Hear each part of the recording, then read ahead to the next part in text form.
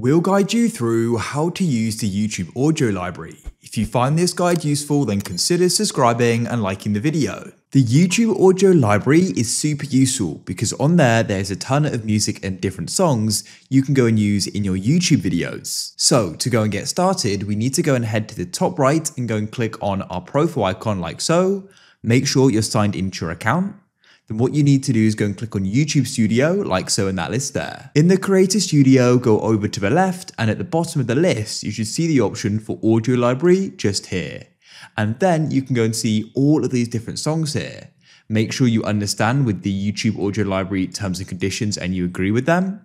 And then you can go through here, you can go and filter for different moods as you can see here. So let's go and say I want to try playing this one here for some cinematic music. I can click on it.